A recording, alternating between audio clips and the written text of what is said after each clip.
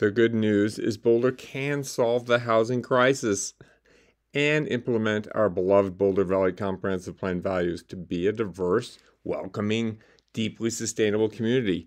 In fact, we already proved how to do it with open space. Take the land out of the speculative market.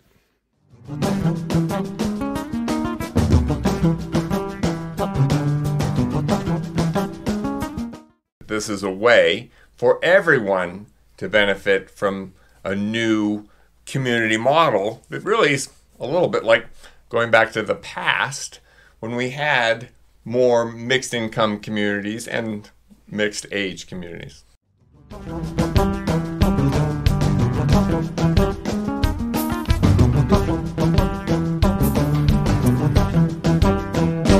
Hello, Boulder and the wider world. This is the Sharing Boulder podcast. My name is Philip Ogren, and for episode 19, I sat down with my co-host David Adamson in the recording studio to talk about high community benefit housing pilots. As the new City Council prepares for its annual retreat in January, where they will prioritize their agenda for the coming year, David and I want to promote gentle infill in established neighborhoods as a solution that addresses so many of the values that have been identified by the Boulder Valley Comprehensive Plan. We hope that you will listen, learn, get motivated, and share this with your favorite City Council person. David has a long history of heroically planning for and promoting inclusive and affordable housing in his North Boulder neighborhood. But he is swimming against a tide that is the current housing market, which incentivizes scraping smaller homes and replacing them with mansions or building luxury condos where affordable housing once stood, and city codes that regulate against building the kind of beautiful, compact, inclusive, and affordable housing that he is trying to develop. We talk about a specific housing pilot that he is working on and how his neighborhood and all of Boulder could benefit from this kind of innovative and inclusive housing. We hope you enjoyed this conversation about the future of housing in Boulder. So David, we are here to talk about a housing pilot. And Great. What I would love to do is for you to start off by explaining a housing pilot, like an actual example of what we're talking about, and then let's generalize and talk about all the benefits that accrue. So, can you talk about 750 North Street for a minute? I definitely can, and we purchased 750 North Street, which is an old duplex built in 1957. It's like a museum from the 50s. Nothing's been changed in it. It's been rental housing for a long, long time, with the idea of making it for sale housing, which we're really missing. And so the idea was to take this old duplex and turn it into something that retains the neighborhood character of this area, which is mostly people turning anything into like a McMansion, a 4,000, 5,000 square foot house. So, make it look mostly like that, but have it be affordable housing to a mix of incomes.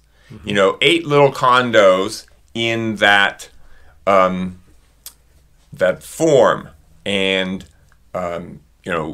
we showed how you could put from 300 to 900 square feet. I mean, these are modest little condos, each with their own kitchen, was our original idea, and that those would be sold between 60% and 150% of area median income. That's like $40,000 for a single person to $150,000 for a single person. So, the middle, that's who it's for. It'd be sold to them, and those folks would own some cars together, and that would be in the price of it. Nice. So we're showing the rest of Boulder, hey, we can have more people, especially workers now, who are now commuting in, now creating pollution, now creating carbon emissions, now creating congestion on our streets. They could live right here. They could share some cars, and maybe some of the neighbors would also be able to share those cars. Yeah, if you sponsored a Colorado car share car, then they could actually run it Perhaps, I don't know. Well, and our idea was that we'd also be members of that car share. So we're trying to show those people buying. Because there's one just half a block away. There's just one at the Ostara Co-op, but we're also everyone's wants great mobility. We're trying to make this a big improvement for everybody. So, but that's the basic idea. Transform what will become McMansions. I mean, unless we do, some of this mixed.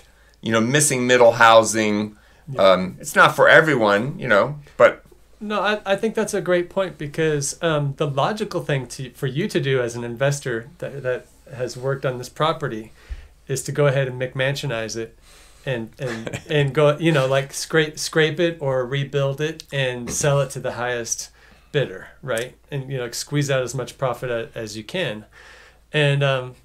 That doesn't address any of the things that we care about in terms of community or climate crisis or racial justice or diversity. So I love this concept. I want to bring up the important issue of money because the way we're doing this has a great, we think will be a high market return for investors, which can include or could be only neighbors. Could be doing this, or the people who want to live there, they could develop it. And the point is, you're going to buy these dumpy old places that need to be improved, and what we're suggesting, make it really easy for people to just check off a few boxes.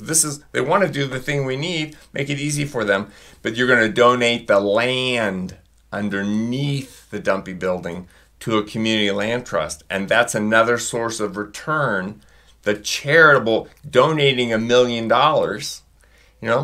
say you're 5 people, buy the thing for $1 million, you put $200,000 down, the 5 of you, each put $40,000 into it, or you can do, all different, which is what we did, all different levels.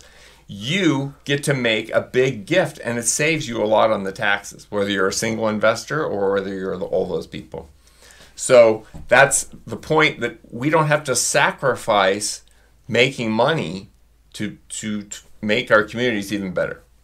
Well, I love the notion of having market forces have the wind in our sails in terms, because really market forces want to build a lot more housing. And so why should we set up a market where it's rigged towards only luxury condos and only scrapes for McMansionizing? Why don't we have a market that makes it attractive for people to invest in the kind of housing we need? I think that's... And arguably even more profitable for certain components of the, the the finance, insurance, real estate, industry, which is arguably like our most vital industry in the U.S. Architects get to design a lot of different things, and realtors get to sell more units. And so we got some local investors to do this thing, but I want to talk about the elephant in the room here, which is, well, what about the neighbors? What do they think about this? So they must be up in arms. They must hate it. Well, and obviously we're trying to address the car thing. Number one, that's people's hot button concern. Well, I'm never going to be able to park. Yeah. And, so we're showing you're going to have more people and not have that problem. So right now we're talking about a 10-unit cooperative housing unit. Do you want to just explain that real quick? Because... So it's a similar building, it's a similar scale building. Yeah. And we wanted to do the condo one because we think that's easier to sell, more replicable. More people can do that kind of thing. But we can build by right 10 co-ops in the city, and no one has built a new co-op, and no one has built a for-sale co-op. Right. So we're interested. Goose Creek Community Land Trust wants to open up this other front on affordable housing. More for sale, more mixed. So there's 10 shares. There's 11 shares. It has an ADU in the back. So that's one share, and then there's 10 bedrooms in the thing, and that's 10. So it's a total of 11. And so the reason I backtracked on this is because now you have 11 cars minimum. if and the neighbors' perspectives are like 11, right? Right. So we don't need 11 more cars out there. Well, not to get too much into the weeds on that, but it's a very walkable neighborhood here. Yeah. The people are paying for that small fleet of electric cars that's in their price. They have to buy it. Yeah. And the people who are going to buy it are the people who want to live like that. Totally. And so I live across the street, and I've got my own little, ruler that I'm, but yeah, it's just not a problem. It's really not a problem. It's so fun. What we're trying to show people is we're not asking anyone else to give up their car. We're not going to take their gun from their dead cold hand. We're not going to, it's going to make it easier for you, arguably less congestion for you. And maybe it's very cheap to use that kind of mobility. You just save money doing that. And it's more fun, as you and I know. And the notion of having a car share out your front door or in your garage. That sounds amazing to me, because as someone who had this extended experiment where we went without a car, raising a family for a couple of years. Our nearest car share was 2 miles away at the bottom of Table Mesa and Broadway. We had to take the bus down to get it, or ride our bikes down to get it. So the notion that you step outside and drive a nice car that's maintained by somebody else, has car insurance and all that. Right. Oh, wonderful. Well, that's again, these changes are not for everyone. Yeah. These changes are things to see other people adopt. Maybe you can try some part of it. But the thing we want to talk about is, how did people around here think about this? And we've had quite a bit of time as we've wrestled. I love this pie chart to try to get this through. And as you know, I'm a painfully persistent extrovert, interested to know how everyone thinks about everything. So they're in this particular 3-block area where we're trying to create this co-housing project. There are 32 lots in this 3-block section between 6th and 9th. Mm-hmm. And there's 41 people who own those lots, and there 14 of them are owner occupied, and 18 are investor and absentee landlord occupied. So we found, talking to people, that most people are, that sounds good. The majority of them, narrow majority, or they're for it, or they're unopposed.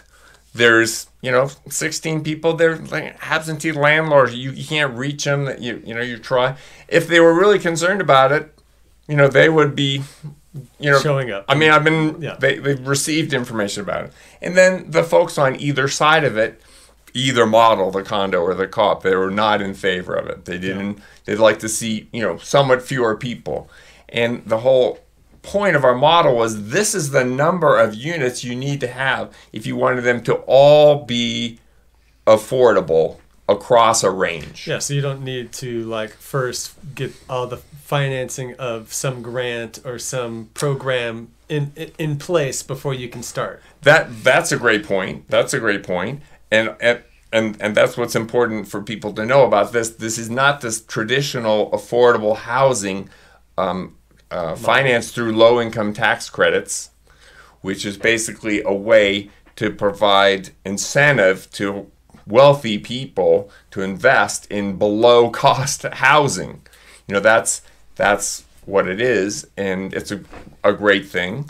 But we're trying to create another model of housing, which is, let's have all housing, the whole housing industry meet our needs. And so, more broadly in the town, we're interested in seeing some luxury housing, not against luxury housing. I'm against all, 100% luxury housing for a building. Do we need to provide more housing for wealthy people? It just doesn't. So, but the model of having some wealthy people, and they subsidize the below cost units, because we want people to make money building this housing. That's how it has to work. Yeah. And then the middle income housing can be produced for a profit. So it's a way to maybe have a low or no subsidy. That's a big point. But so here we're just trying to show that. So people, there's just two people who are vociferously. I mean, they're not even vociferous. I mean, they who wants a construction project next to them? That's part of it. Thanks. This is a key point. I want to thank the people in Samuel Hughes at Oxford University. Their model in Britain, they call it strong suburbs, but they suggest letting a whole street work. They need housing. They say, okay, you guys, how would you like to do it within these guidelines? We need this much housing. How do you want to do it? And they empower the renters. Yeah. And the actual residents. The people who live there, all the residents on the street, whether you own it there or whether you rent, you work together with the idea that the renters will be incentivized by the absentee landlords to increase the density. So I like that idea, Philip. I really want to emphasize this because everyone can benefit. Everyone doesn't have to densify. Maybe later they want to develop a unit and they keep living on their street. They've lived there for 30 years and now they want to downsize. They can have their nice unit. They can be set up for retirement. They have a cool house. They don't have to move. Yep. They can stay there. So I think this is people have been worried about, like this pie chart is about, well, you're going to build this thing and you're going to burden the rest of us.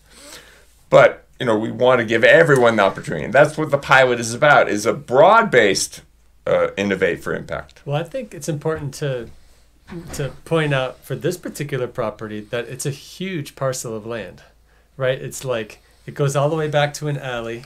And when you walk through it, the notion of putting this 10-room housing structure, I think it'll be gorgeous and beautiful, and people will see it from the street. Right. And it's not out of scale or out of right. It's 6,000 square feet. I mean, the city, when you really get down to it, the right of way is really big. I mean, the street and the right of way, people don't really understand that the city owns and controls a huge amount of land, like all in front of all of our houses. Point is, you can have housing in our current scale for now with the land prices that they are now.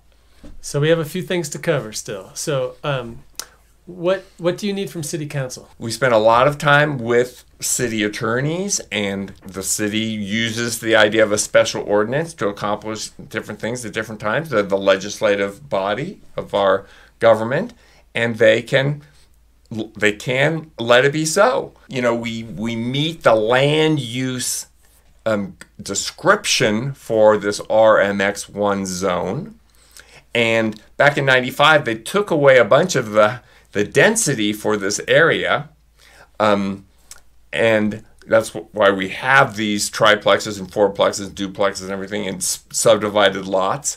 But then they took that away. So we're basically asking to bring that back in a little bit different way, which would just allow flexibility in the number of units if you make most of it affordable permanently and share cars.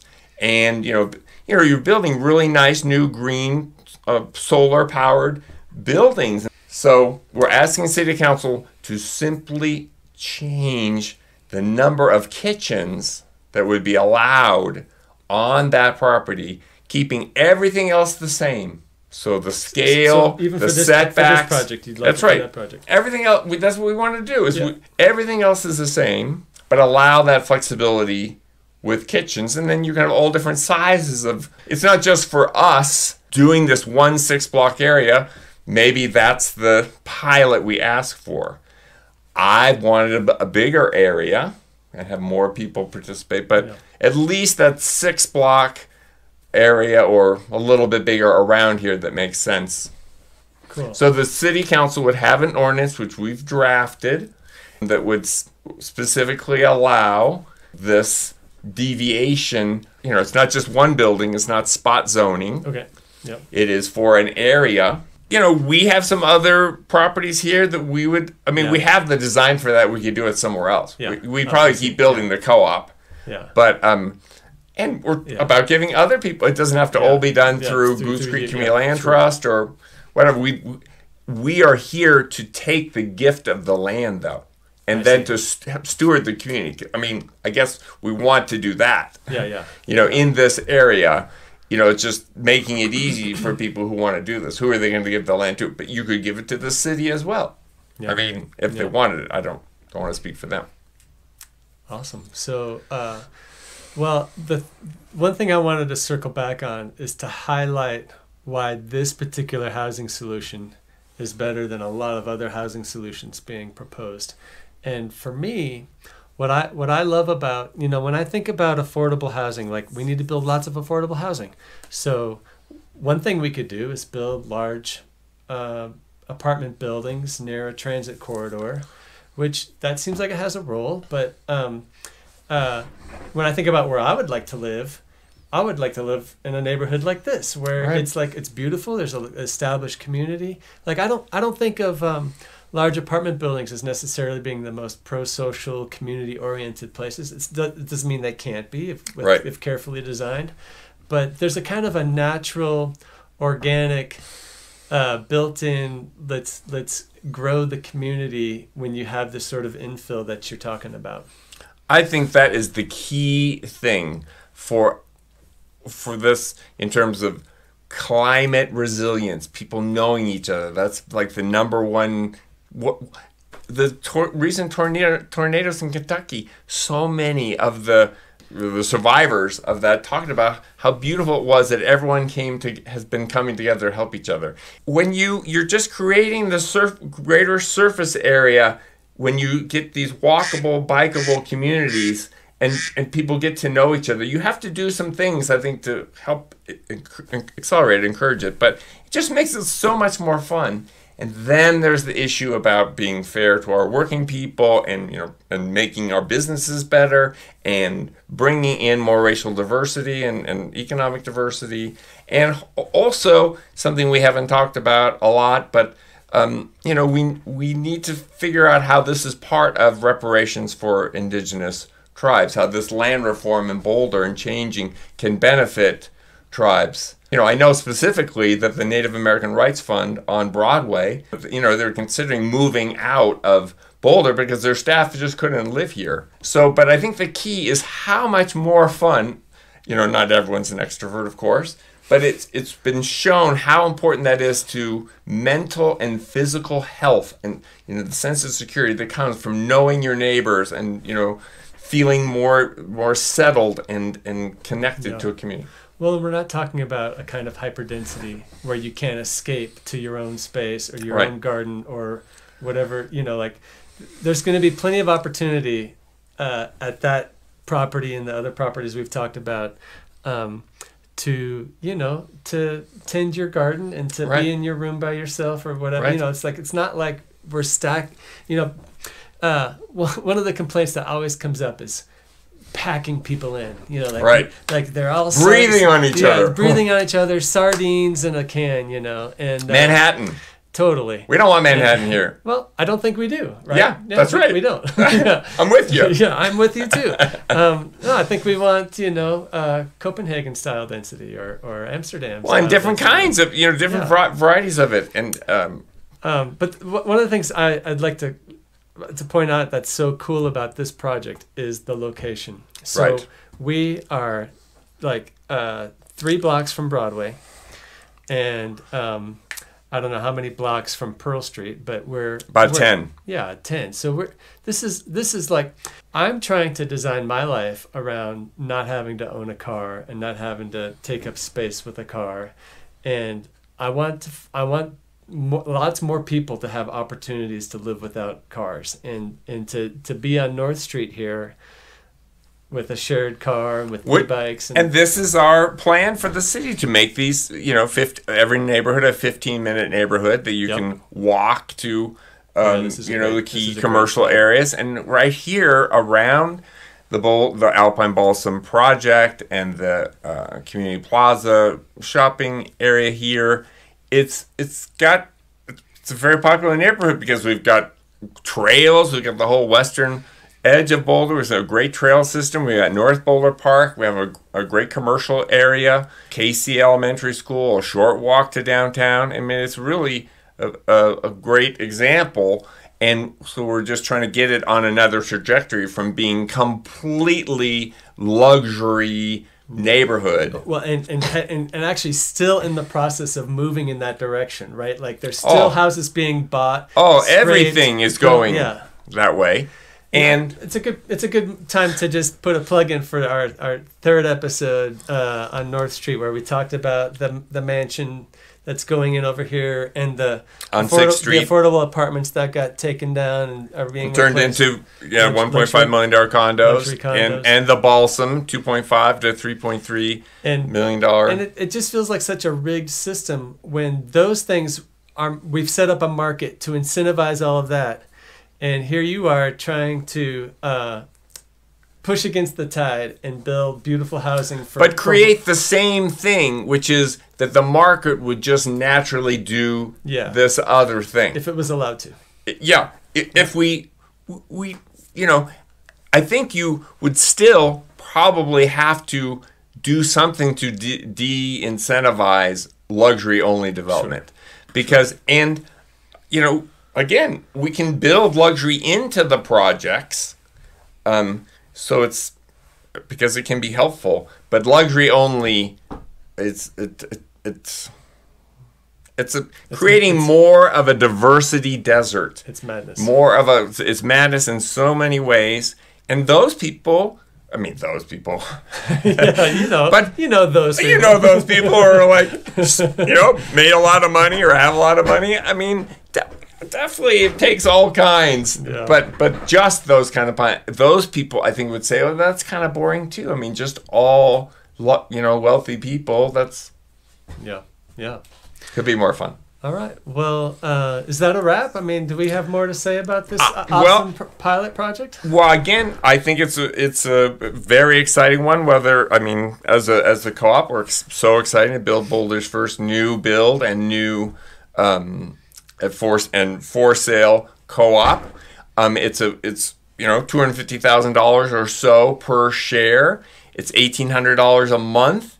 That includes the mortgage, the cars, the utilities. It's just a great way for younger people or downsizing people. We're just very excited to see who is interested in that. And I think it's a great way for people to get into for-sale housing in Boulder, which is, now it's totally collapsed. There's no for-sale housing that middle-income people, working people can access. Yeah. We were talking earlier about just sort of like thinking about the weight of the climate crisis and how we all kind of feel some despair of this race we have to the cliff, where it seems like nobody's really wants to step out and put their foot on the gravel to slow this car crash. To me, I get a lot of hope from the possibility of us coming together, building great neighborhoods, beautiful neighborhoods that are socially connected and green for the climate and produce food, and diverse. That's the thing that gives me hope and optimism in all this, is that we can, it's too bad that we've burned so much fossil fuel building suburbia, but it also taught us that humans don't thrive in that environment, even if there wasn't a climate crisis. It's just like a horrible structure to live in, right? So we're gonna build beautiful neighborhoods. Some people like it. People like it, but I think at the end of the day, a lot of people are suffering from feeling isolated and that's right, and depressed, and it doesn't end well. Financially, it's not good. The infrastructure, expensive infrastructure, is spread out over fewer people. There's a lot of financial problems for cities with that low density. I was watching someone was summarizing strong towns and about the Ponzi growth scheme that's baked into how suburban sprawl has been developed over decades, and how that's all. It's starting to collapse. It's probably going to get a lot worse soon. Well, I think the point is that we can make money. People can make money doing this transformation. We can make something better. There's a risk, of course, of not doing it well. But I think we can work together and do it well. And just to build on what you said, action is a great antidote to despair. and depression. And we who can do something want to show young people that we can work together and take action, and let's get together and work on it. And I was really inspired by some climate activists talking about the millennial despair of the despair of millennial writers looking at the current situation, and it was just super well done. Yeah. So what was the episode? Well, it's from the political scene, and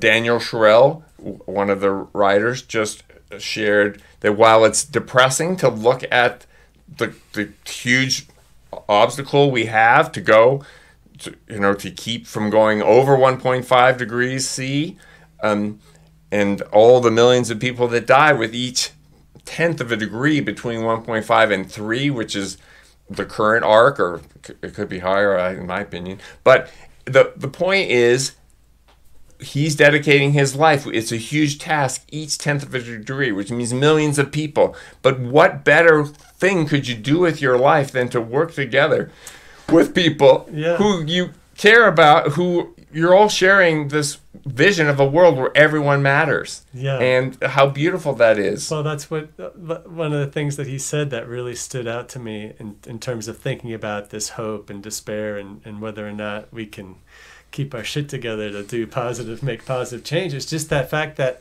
when you step into that fight, you meet the other people that are also in the fight. That's right. And community, more community. What better way to spend your life than to spend your life with those people who are also in on it? So, and Greta Thunberg also talks about that in her speech to the UN. Anyway, just about how many people don't really know. They don't really get it. They didn't listen to Daniel Sherrill. They didn't get infused with the beauty of being connected with other people. And I would just like to bring up my Dutch friend that I taught, this older Dutch lady who grew up in Amsterdam in 1944. And she talked about, because the Nazis tried to starve them, but there had been so much resistance in Holland to the Nazi occupation. And she said there was no more beautiful time in her life, she was a teenager then, with how creative they were, how they worked together to help each other and feed each other and occupy their time and learn, etc. And I was really, it's always stuck with me that times can be difficult, and no one, wants to wish difficult times on anyone, but there are going to be difficult times. Difficult times ahead of us. And we can rise, and we can benefit from working together to meet that challenge. Yeah. Amen.